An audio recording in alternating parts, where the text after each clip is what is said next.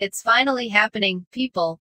After weeks of psychological warfare, marital strife, extraneous makeout sessions, restraining orders and arrests, Rusev and Lana will finally divorce on this week's Raw. On paper, so to speak, this should be a net positive for both. Now, Lana is free to cavort with Bobby Lashley as much as she likes, while Rusev can start his own life anew free from his less-than-blessed union. Theoretically, this could all go down smoothly and without incident. But nothing has been quite so simple with these two for a time now. Strap in and get ready.